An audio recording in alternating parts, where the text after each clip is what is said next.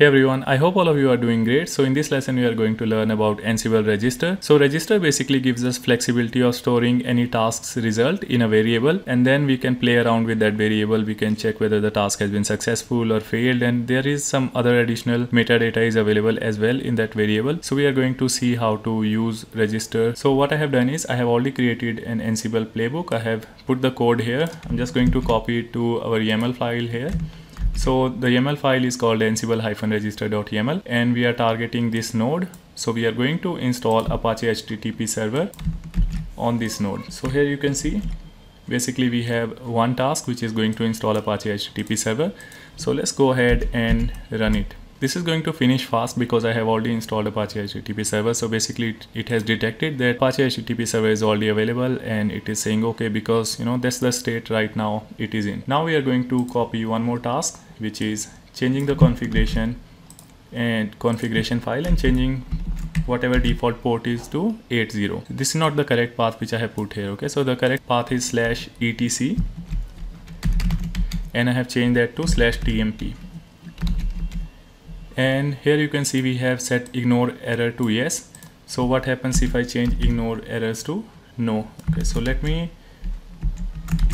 change it to no, and then let's run it. So you can see anyways, first task executed successfully, then we executed second task has failed, which was expected. And here in the play recap you can see one task successful, one task is failed. Now we are going to copy our third task. Okay, so you can understand what has happened when we change the ignore errors to no. Now we are going to run it again, and now you can see first task executed, second task did not execute successfully, so that's why third task did not even started. So Ansible playbook has failed. In a scenario where we don't want any task should result in a complete playbook failure, we can change ignore errors to yes. So if we do that and run it again, let me clear the screen, let's run it again, and now we should be able to see that first task, we can see here that first task executed successfully, second task failed, but it just ignored the failure results, and then it executed the third task. And in the play recap we can see that 3 tasks has been executed, one is ignored basically, so that ignored status also it is showing in okay. Now what if we don't want to change the ignore errors to yes, and we want to probably see if the, let's say, if the return status is successful, based on that we want to take some action, or if return status has failed, based on that we want to take some action. So in that case what we do is we create a register, and you need to define name of this variable. Okay, so register variable we are defining it as install Apache for this task, which is called install Apache HTTP server. For second task we are calling it change Apache port. Okay, so whatever the result is, that is going to be stored in this variable, and we can access it using this variable. And again for third task we are saying start Apache. So this is how you basically register the return of any task. Now we are going to create one more task, which is going to be called show return status, and then we are going to use debug, and then in the message let's just understand, or let's just see the structure of this. So what we will do is we will just copy paste this variable name here. So whatever value is there in this variable, we should be able to see all of that value. So I'm just running this playbook again, and it seems we have got some error. I still have some spacing issues here. Okay, this time it is executing fine. So now you can see what has happened is our first task executed successfully, second task failed, third task also executed successfully, and then fourth task, which is showing return status. Here we can see under install Apache, these are the things which we have. Okay, so we have Ansible facts, we have changed whether something was changed or not in install Apache task, so it is set to false, because if you see Ansible Apache server was already installed, so it didn't really make any changes, so that's why value of change is set to false. Now the important thing which we have here is RC, which is return code. So from this return code you can know whether the task has been successfully executed or failed. So we can see now that our first task has been successfully executed, that's why we see return code of 0. Now let's do one thing. We are also going to print value of change Apache port, which is our second task, and we know this task has been failing. So let's see what is the return code we get in this task. Now here you can see we have two messages. one is this one, and this is the another one, second one. So here we can see that our return code is 257, which is a non-zero number. A non-zero number always means task has failed. And also in the message we can see what is the failure type. So it says destination/tmp, whatever path which we have given, it does not exist. Now you can see that with the help of register variable we are able to know the task which has succeeded or failed, and with the help of this what we can do is we can now trigger email alerts or something like that. So let's say we have, this task is of basically sending email alerts. I'm not going to send actual email alert in this lesson. I'm going to show you how to send email alerts later on. But for now, just assume this is a task which is sending email alerts. And as part of this email alerts, what we are doing is basically we are asking whether all of these tasks has been successful or not. And we want to basically just send an email report saying that whether all of these 3 tasks completed successfully or not. So we are saying install Apache status, and let me expand this side.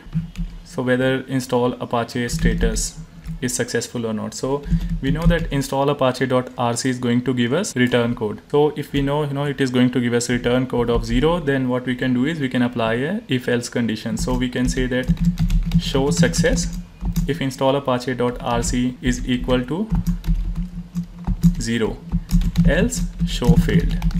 Same message we can write for other scenarios as well. So let me just copy it.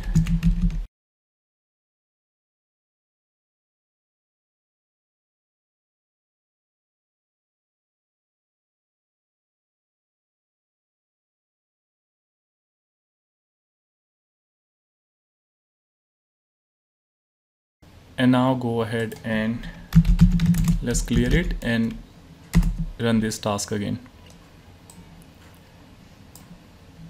Now in sending email alert we have got some error. Let's see what is the error. Yeah, sorry, we forgot to put if condition. So we have to write success if install Apache is 0, else this. Similarly we have to put if here as well, and we have to put if here as well. Now we are going to learn this in our templating lesson. For now we don't need to worry about, just try to understand the concept.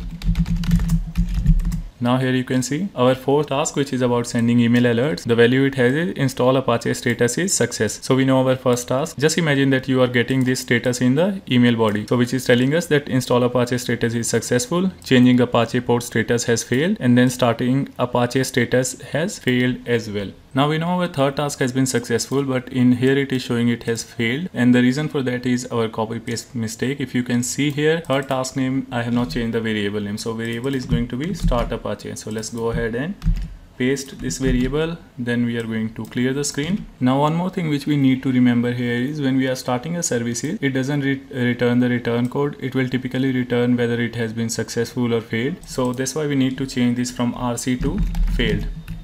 And then this is going to be either true or false. So we are going to say if failed is true, then it means it has failed, otherwise it has succeeded.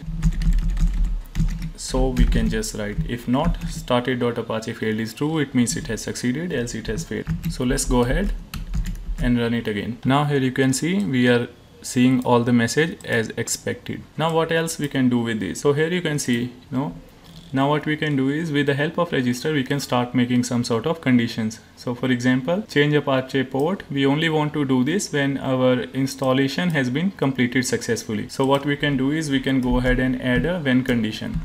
So I'm going to write when, and we are going to write install Apache dot RC is equal to 0. It means our installation has completed successful. So this task should only run when our installation is completed successfully. Now in our 3rd task, which is starting Apache HTTP server, we are only going to do it when there is change in the configuration has been done successfully. So we are just going to add one more when condition. So now let's clear the screen and let's run this playbook.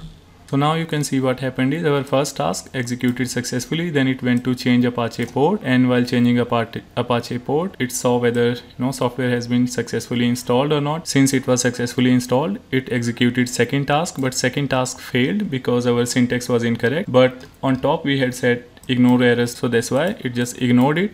It moved on to 3rd task, and 3rd task, which is starting Apache HTTP server, this one is skipped because our second task was failed and we had put this condition of checking whether Apache RC is 0 or not. Now if you see this sending email alerts, this has failed. I think you will be able to understand the reason why it has failed. If you see now our task did not execute it successfully, so now this task, third task, was actually skipped, and if the task was skipped, obviously we are also not going to get this status start apache.failed. So that's the reason this is giving us error of undefined variable. You can see this error of undefined variable talking about it doesn't have any attribute failed. So I hope this lesson made sense. See you again in the next lesson.